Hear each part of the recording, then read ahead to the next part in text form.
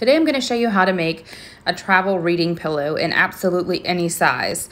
The link in the description box has the pattern pieces that will give a tutorial with it as well to show you how to make it in the different sizes. Today I'm making it a standard size, and these are great for absolutely any age. You can make the pockets in the front shorter or longer, and the pattern pieces include that so that you can stuff clothes in there for an overnight travel bag too. The first thing that we're going to make are the handles. If you don't want to make handles, you can use ribbon instead. Just cut a 10-inch piece of ribbon and attach it like I'm going to attach this. So the first thing you're going to do is get your fabric. It is 10 inches by 4 inches wide. Fold it in half with the wrong sides together and iron it so that you see that crease right down the middle. Then you're going to get your bottom edges and fold them up to that crease and press those flat with your iron as well.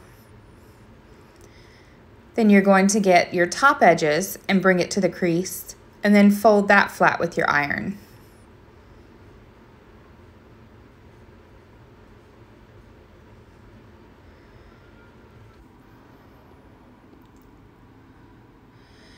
Now you're going to bring both of those folded edges together and press that with your iron.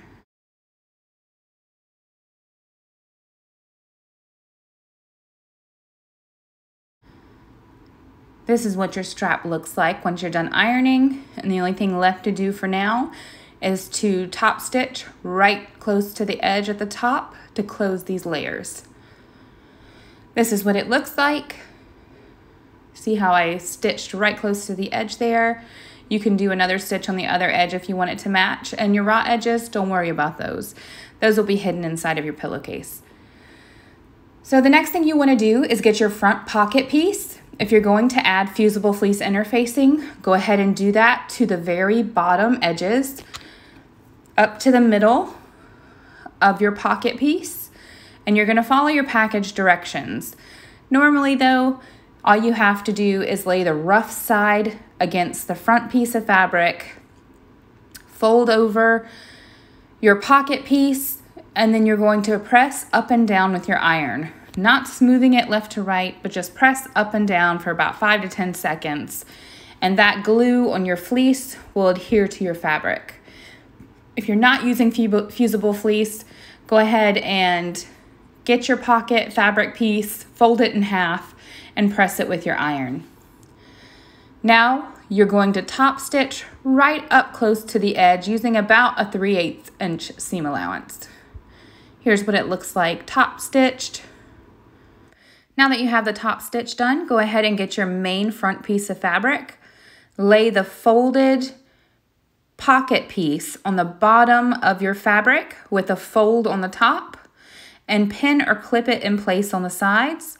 Then you're going to sew both sides a small basting stitch about 1/8 of an inch just to hold it in place. Here's what it looks like once you've got that basting stitch right close to the edge there. It doesn't have to go all the way up, it's just to hold it in place. And the next thing you're going to do is decide if you want to add pockets. Well, not add pockets, but make pockets out of your front pocket. I'm only going to add one right down the center. So I'm going to fold this main piece of fabric in half and crease just the bottom so that I can get a nice crease. That's going to be my sewing guideline to make this into 2 pockets. Then I'm going to bring it to my sewing machine and I'm going to make a small stitch just right there where the crease is. This will give you a 2 pocket. You can place your lines anywhere you want to make as many pockets as you want to make. And the next thing we're going to do is add your handles. Go ahead and fold it in half again and make a firm crease at the very top of your main piece of fabric.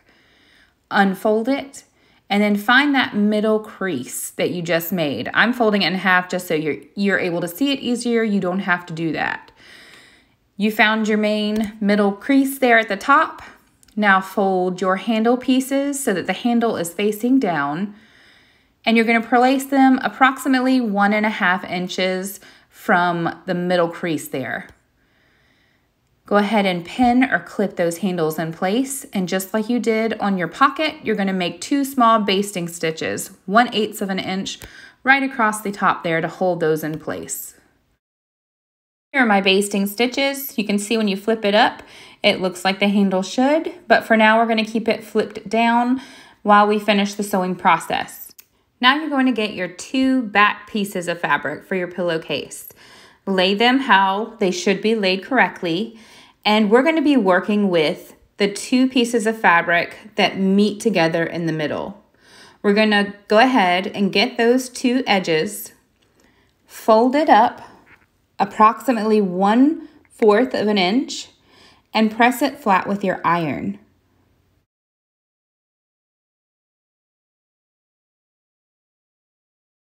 You can see here, I'm getting ready to roll it up approximately 1/4 of an inch. It does not have to be perfect. And then you're going to crease that with your iron all the way down the side. Just this one side. Then you're going to fold it up again another 1/4 of an inch and press it flat with your iron. Now you're going to top stitch close to that edge there, all the way down. And this is what it looks like after you've done it to both of your back pieces. They're the pieces that should be kissing basically, so that when we sew it onto your pillowcase front piece, they'll overlap right there and not show any seams or edges on the outside of the pillowcase. Now get your main front part of your pillowcase and lay it facing upwards, and your creased and sewn edges should be facing up, and match that up with your pillowcase on the left side. Then you're going to get the other one and match it up with the right side so that these 2 back pieces overlap. And just don't forget that your sewn and creased ends should be facing upwards. After you've done that, go ahead and pin or clip your fabric in place all the way around this pillowcase, and then you're going to sew all the way around it, all the way around, just like here.